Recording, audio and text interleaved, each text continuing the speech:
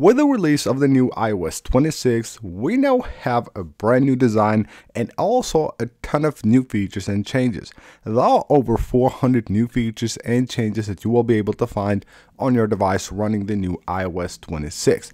But in this video, I will focus on 10 of those. I will give you guys 10 very useful tips and tricks that you need to know on your iOS 26 device. These are super useful and will allow you to do things much easier and faster on your iPhone. Now, before we get into that, if you haven't subscribed already, make sure to subscribe and hit that notification button. It really helps the channel a lot. Now, here's the first one. Let's head on to the settings app here. Now, of course, this will work on any app. We're just doing it here on the settings app. So as you probably know, on any app on iOS, if we go on a page like this, we can actually swipe to go back. That is actually super useful. Very easy to do, very convenient. It allows you to move between pages really fast. But it's much better with iOS 26. Here's the change. Now on iOS 18, you will have to swipe from here to go back.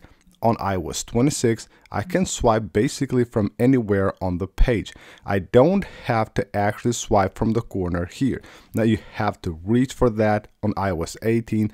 On iOS 26, I just swipe from basically anywhere on the page here and I can go back as easy as that. Now here's another very useful one. If you have the Passwords app from Apple on your device, you probably have it, and you have all your stuff saved there, you will have a very nice addition to this app with iOS 26. So once you open the app, on the home screen of the app here, just tap the three dots and you can see you will have a new button that now allows you to export your data to another app.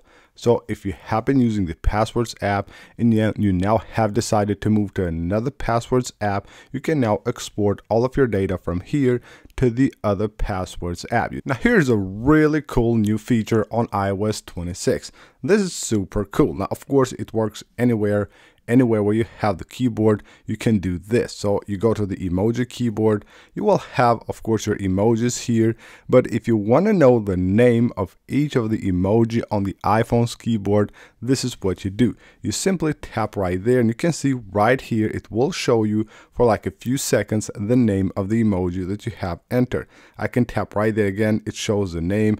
So for any emoji that you can think of, you just tap right there and it actually shows you the name of the emoji as easy as that. Now, as you probably know, with iOS 26, we have these new animations that Apple has added to when closing and opening apps. They're pretty cool, but there are a ton of people that don't actually like these new animations, or it might feel like these animations are slowing down your device. And of course you want to get rid of them.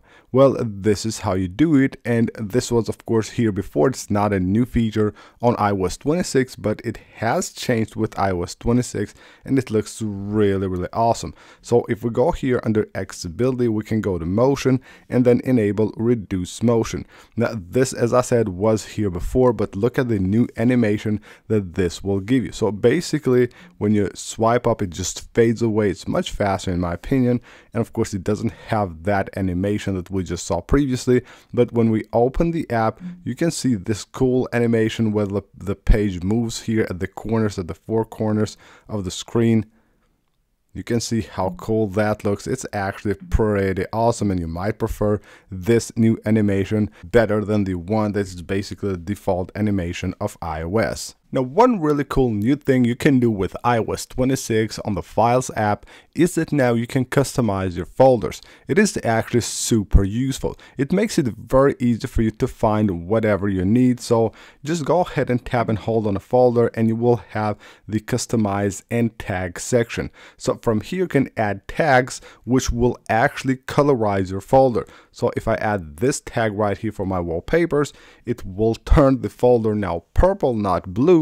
And in this case, I just go ahead and find the purple wallpaper, the purple folder, and I know that that's the folder for my wallpapers. I don't have to even go ahead and read the title of the folder. Now what's really cool is that you can also add like different things here, like emojis or any of these like icons that you see right here. So you can add them right there, or you can just go ahead and move to emoji here and add any emoji you want on your folder. You can see how cool that looks. You can now finally have custom folders within the Files app. Now when it comes to colorizing, here's another cool thing you can do with iOS 26. Now you can also colorize text on the Notes app. So you simply tap that button right there and it will basically add the color to the text. Now if you tap once more, it will show you this list right here that allows you to just basically pick any color you want to colorize your text. That way, of course, making like highlighting different parts of a note or different sections or even entire rows very, very easy. Moving into the iMessage app, now what's really cool here is that of course now we can have backgrounds for our conversations. But what's really cool is the way you create them if you go to the color section. So you will have photos where you can add your own photos, or you can go to color right here, and then you will have two different buttons. You can tap on that, pick a color, and on that pick another color, and then what it will do is that it will combine those colors to actually create a background for your conversations. You can even swipe here, so you can see you can add like different colors to that. But again, if you just swipe all the way here to custom, you can simply pick your own colors and have like a wallpaper here for the background created automatically, combining those two colors you like. Now with iOS 26, on the music app, you can also now translate lyrics. So whenever you're listening to a song and the lyrics are in a different language, you will actually get this button right here, which you can just tap and it allows you to actually translate the lyrics. As you can see, it will show the original lyrics right there, and just underneath it will show you the translation. Now another thing that you can do on the music app, which is super useful, is now you can organize your playlists into different folders. So if you go to playlists right here, we'll have this plus button that allows us to now create folders. So I can go ahead and create a folder here. So basically what you're doing is that you will have new folders with playlists in them. So if I have a bunch of playlists, I can create different folders and organize my playlists basically maybe on like music genre or whatever I want to do. I can just go ahead and now put playlists within folders. Now with iOS 26, you know that we have a feature on the lock screen where it will display how much time is required to charge your battery, but it only shows you how much time will take to charge your battery to 80%.